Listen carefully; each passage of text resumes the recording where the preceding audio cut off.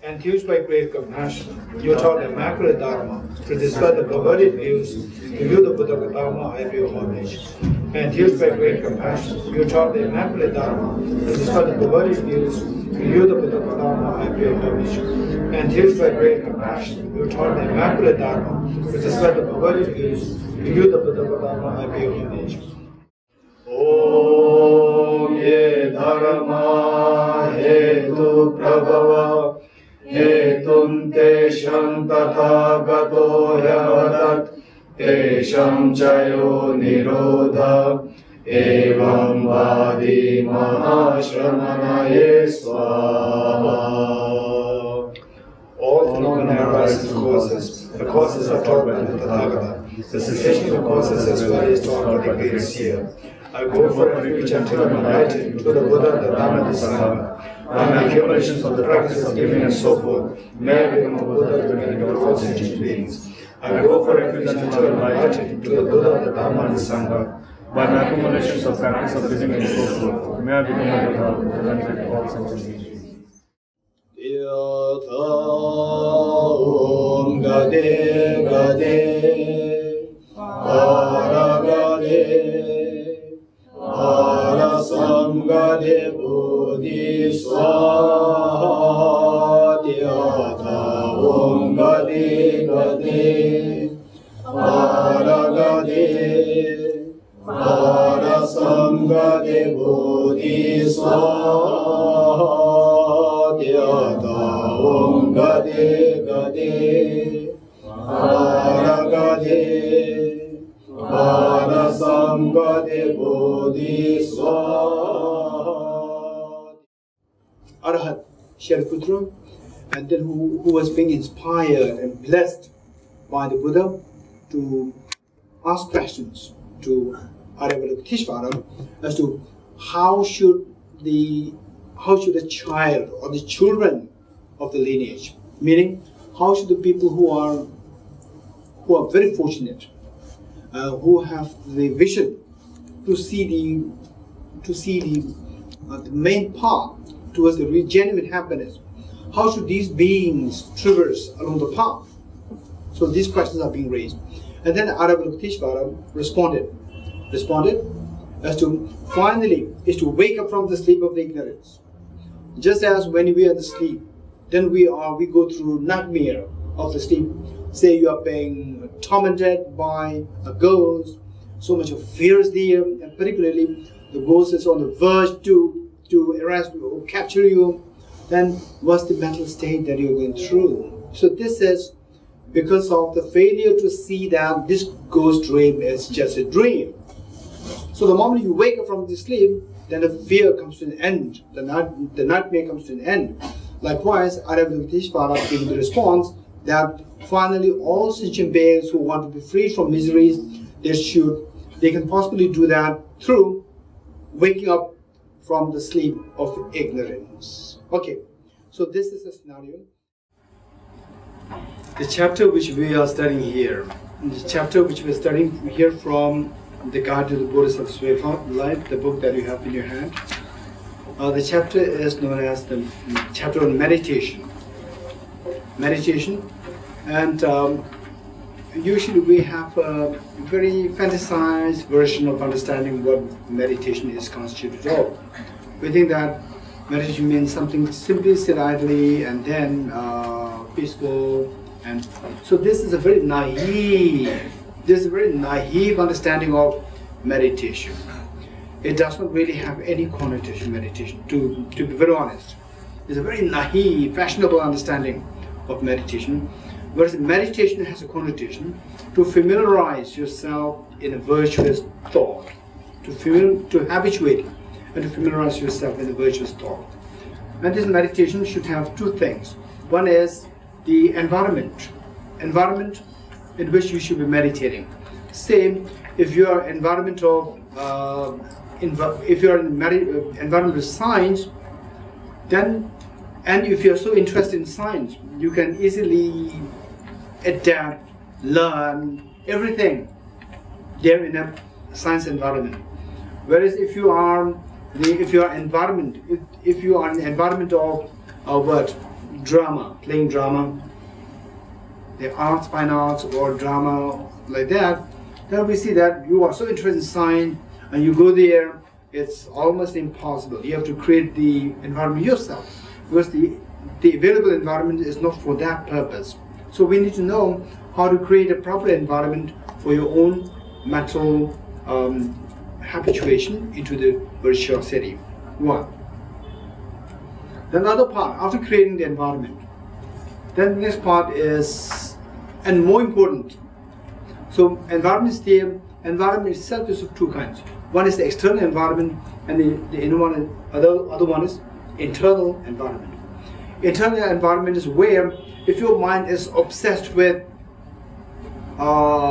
busy schedule, oh, I have this responsibility, that responsibility, so forth, then in meditation is impossible.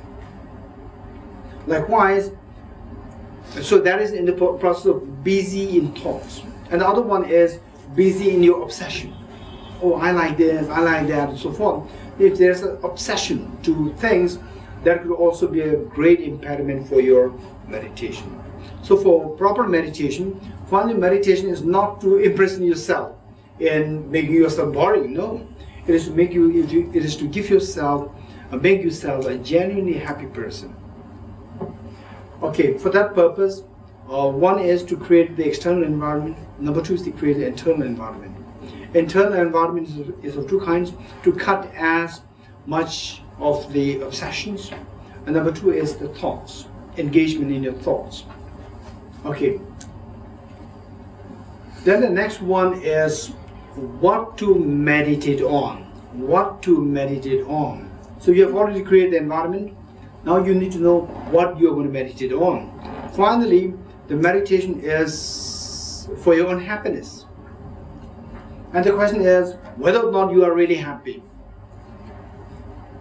And then, if you're not really happy, then what are the causes which are responsible for you not getting those happinesses?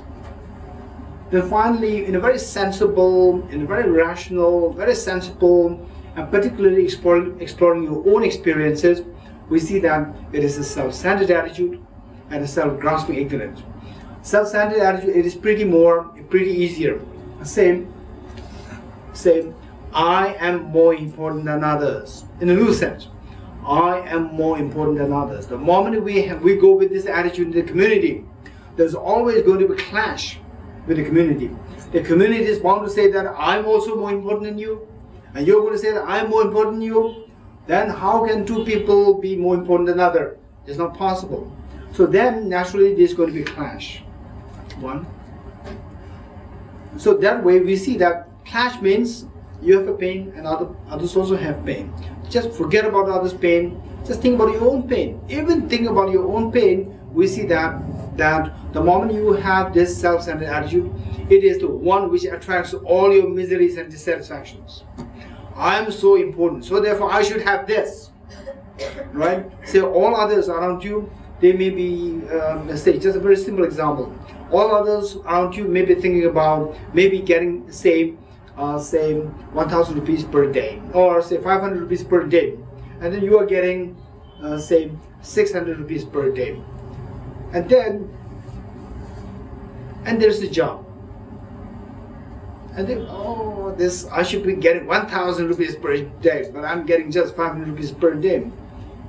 So this is the problem there. And then you see all others, they're also getting 500 rupees per day. So this is not something which you are alone are confronted with that situation. Is everyone else. The moment we have this self-centered attitude, oh, I'm more important, I don't care about others. I'm simply concerned about my own welfare, and I should be having more than that. The moment we have this attitude, tell me, why do we need more money? Say 1,000, why do we? Because I'll be happier. But then you are in the process of looking for that, you are destroying your happiness. I want it and you are not getting it, right? And then you are not getting it. Still you are saying, I want to have it and I'm very special. then we don't have it. Is there joy in you, or there's a pain in you? There's a pain in you. And this pain, others who are not finding, they're not having this pain. This pain you are having extra because of this what? Self-centered attitude. It doesn't mean that if there's a possibility for you get the job for like $10,000, go for that, it's fine. There's nothing wrong in it. At the same time, if you see that, if the motivation is that I am more important, and then the reality that you're going to get the job is very narrow, is very vain, then under such situation, this self-centered attitude is the one. Instead of giving you that job, it attracts all your miseries. In other words, see how much we can say no to the self-centered attitude. One. Another one is the self-grasping ignorance. Self-grasping ignorance, to overcome the self-grasping ignorance. So that is, first of all, let us know how this self-grasping ignorance creates all our miseries. How the self-grasping ignorance views or creates all our miseries. Self-grasping ignorance per se doesn't say that I'm more important than others. Here I'm trying to make a distinction between self-grasping ignorance and self-centered attitude. If you know these two, if you know the distinction between these two so well, then studying these texts is such a fun, such joy, and you will see that there's a tremendous value that I'm so fortunate to have encountered with this brilliant teaching of the Bodhisattva Shantideva. Okay, now as for the self-grasping ignorance, let us say the simple example that we can think of is the dream. As I said earlier, self-grasping ignorance doesn't say that I'm more important than others. Self-grasping ignorance is simply a distortion in its apprehension of the object. Say, you look at this, you know this rose, this simple rosary, you look at it and you distort the reality of this rosary, and you see that, oh, this is a golden rosary, right? This is a golden rosary. So you are seeing, you are fabricating, or you are exaggerating the reality of this rosary, which is a simple wooden rosary, and you exaggerate on top of that and think that this is a golden rosary. So this is, your mind distorts, and you may not be interested in golden rosary. Or let's say, to make it more simple, say, oh, this is a plastic rosary, right? Whether you say plastic rosary, whether you say golden rosary, whether you say diamond rosary, in all cases, one thing which is common to all these three is that the mind distorts the reality. What is the reality? That it is a wooden rosary. Then you distort this reality and saw it to be a plastic rosary. Say plastic rosary. There is a distortion in the reality. So self-grasping ignorance is distorting the reality of the self. It distorts the reality of self. So say, in dream, you meet with a ghost, and then there's so much of fear in you. And if you are asked a question, why are you so afraid? Because I'm encountered with a ghost. The moment you wake up from the sleep, the fear dissolves. And then if somebody asks you, okay, in dream you are so afraid, what made you be so afraid in the dream? What is the answer? Because I took the dream to be the real. I took the dream ghost to be a real ghost. So when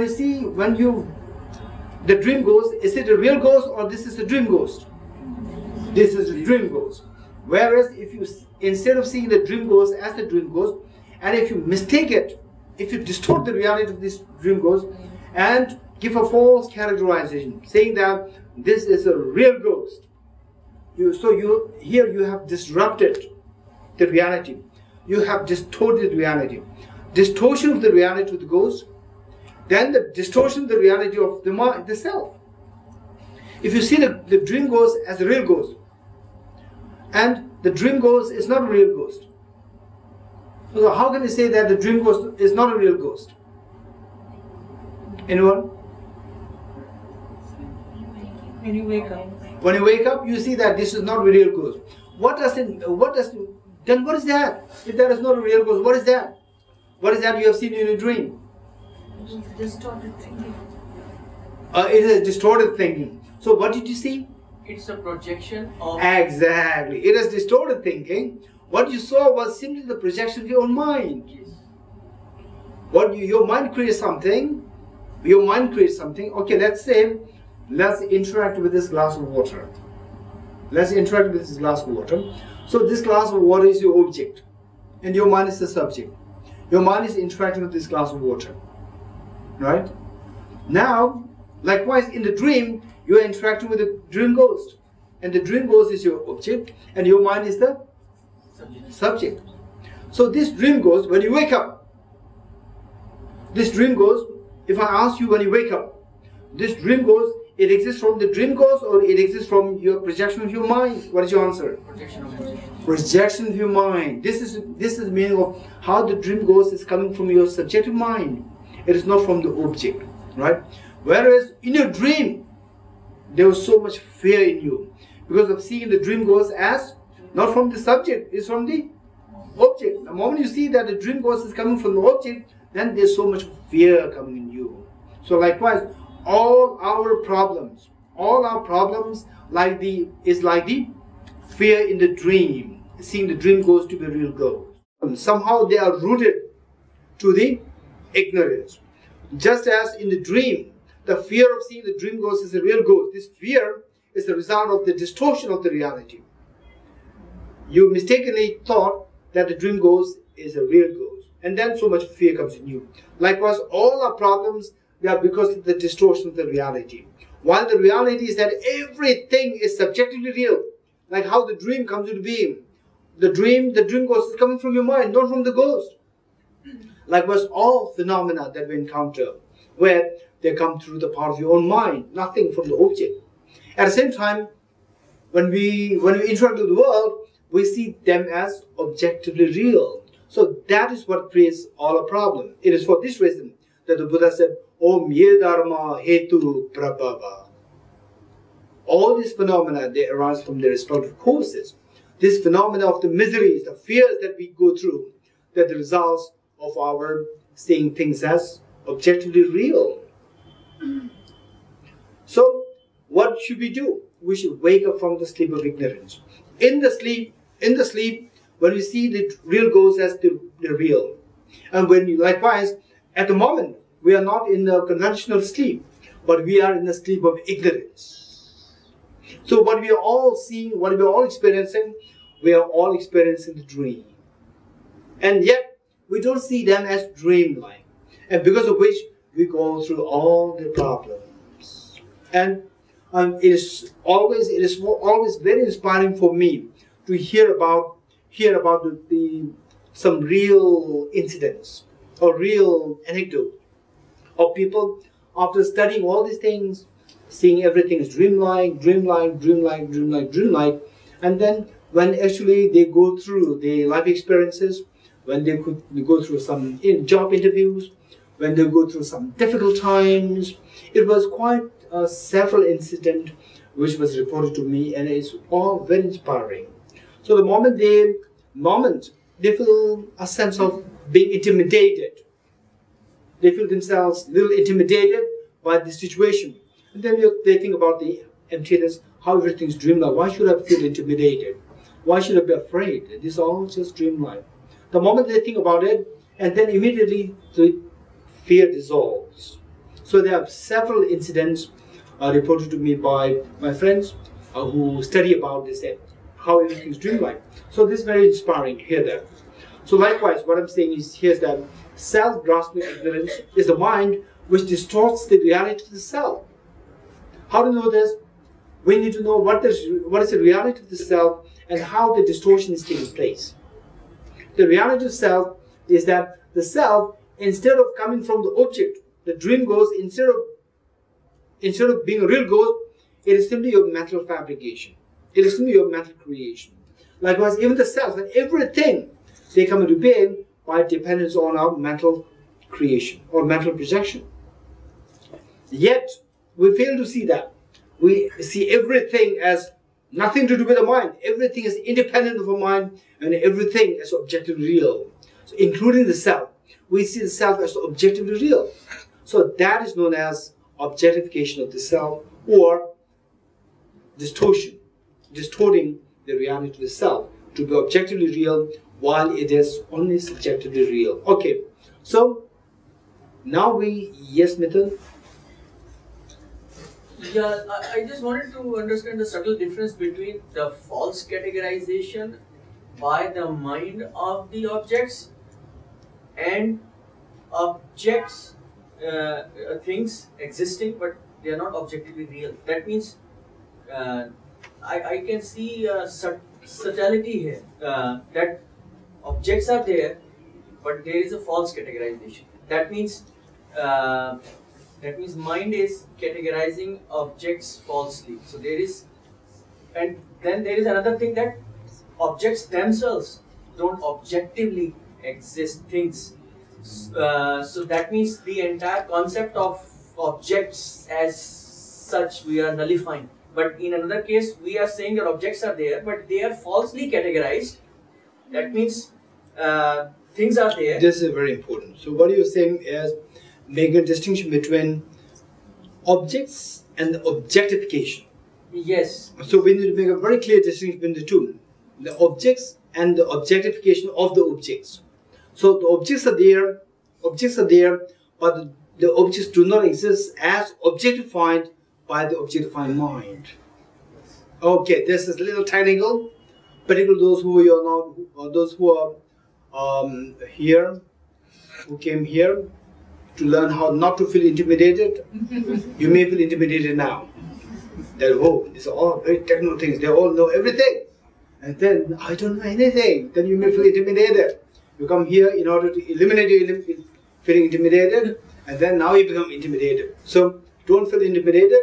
So, the people who are coming here, right, who ask all these questions, they once felt intimidated themselves maybe several months ago, several years ago, right? And those of you who are newcomers, don't worry. Oh, they all went through the same thing as what I'm going through now, right? I don't worry about it. Okay, one. First, let us know this statement. Let us know this statement, and then slowly, it'll take time. Of course, it'll take time. It'll take time. People study for like 30 years. Reflect, meditate on this subject for 30 years. Objects exist, but objects do not exist objectively. Right? It seems to be a dichotomous statement, but this is an amazingly profound statement. Objects exist, but objects do not exist objectively. This is a very important statement. Okay, now without much ado, what is to be meditated? After knowing how to create the situation and the environment, what is to be meditated is to meditate on something which will eliminate what obstructs our happiness. And what obstructs our happiness is self-centered attitude and self-grasping ignorance. And what is to overcome this self-grasping ignorance is the wisdom of emptiness, to see the self and all others as dreamlike. One. So that is dealt in with chapter 9 of this text. And then the other part is how to overcome this self-centered attitude. Self-centered attitude is another state within mind which obstructs the greatest source of happiness. So we need to know how to overcome the self-centered attitude. What can potentially overcome the self-centered attitude is unconditional love, or Bodhicitta. Bodhicitta, which cherishes others more than oneself. And some people who do not have the proper understanding of Bodhicitta, who do not have the proper understanding of Buddhism, they think that Buddhism is such a passive, such a self-denial philosophical religion, because it only talks about suffering, right? Then we are already reaching suffering, and still it talks more about suffering, and it makes you more miserable, right? One. And then it always talks about give up your renunciation, right? This is a very naive understanding of Buddhism. This is not the full picture of Buddhism. Buddhism is renounce what? Renounce your miseries, not renounce your happiness. renounce your miseries, right? Renounce your miseries and you will be happy, right? The happiness that which we think happiness, they are like the small children thinking the football ground or the playground as their happiness. They don't see any deeper, profound happiness by following going to school, going to colleges, universities, then doing PhD programs, they become professors, and so on and so forth. They don't see that. They only see the very immediate small thing as the source, as the greatest happiness. This is the indication of they being young children.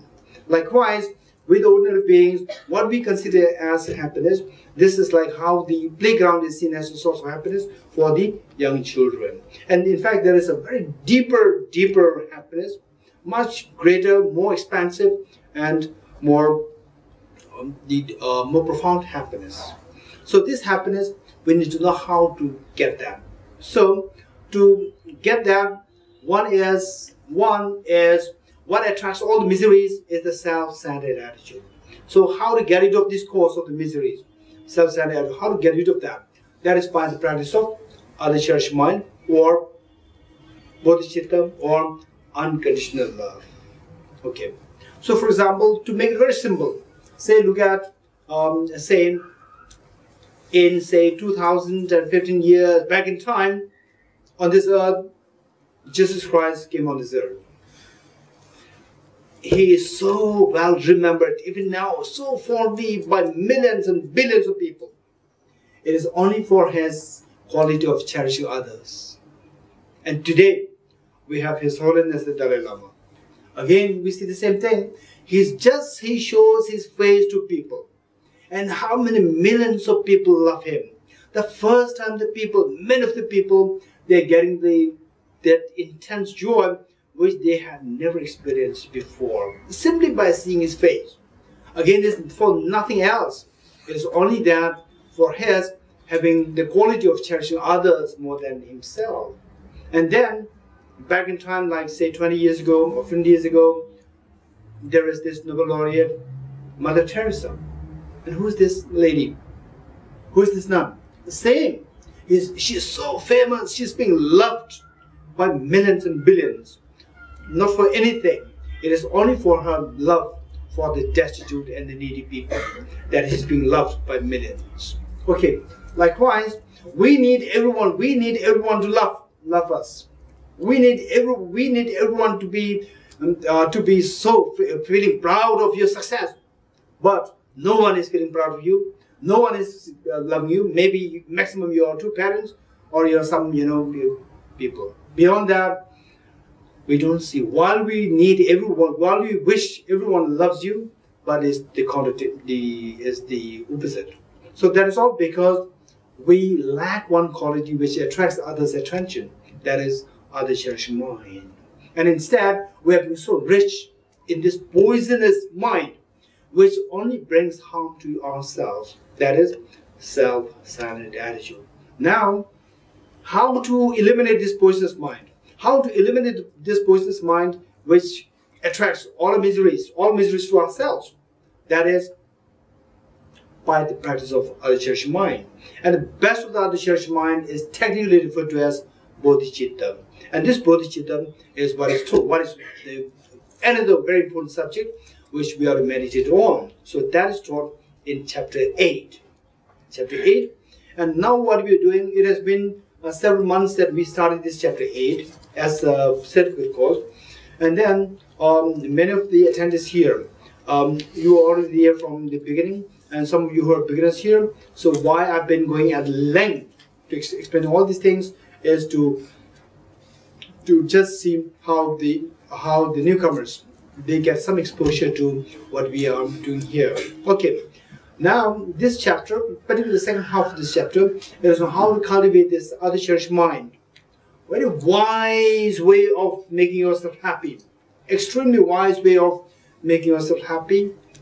Okay, so now as a part of this practice, we reach to the stage of what is known as, which the ordinary people may feel just the opposite, contradictory. Meditate on envy, competition, and jealousy, right? So we may see that, oh, what is this? I ended up in such a classroom where we are meditating on jealousy. This is to quell our jealousy. This is to crush our jealousy. Meditation whereby we meditate on jealousy to crush our jealousy. We meditate on envy to crush our envy. And then we meditate on our competition to crush our competitiveness. Okay. So what is that meditation in reality? So here we cherish ourselves and we simply deny, we simply reject others. So what is to be rejected and what is to be cherished? We see that there are two things. One is, what is rejected? Others. All others we put in one group. And what is cherished? I. Keep one on the I on one side and all others on the other side. And then we meaning I on this right hand side reject the group on the B side, the left side. And I feel jealous of this group B meaning all others or individually others. Others when they are successful. And I feel very competitive when we are equal. I and others are equal. And then I feel very scornful. I feel contemptuous of others when others are inferior with respect to you. So this is our natural reaction. This is our natural reaction. And all these reactions, say being jealous, being competitive, and being scornful. So all these reactions are coming about driven by the self-centered attitude.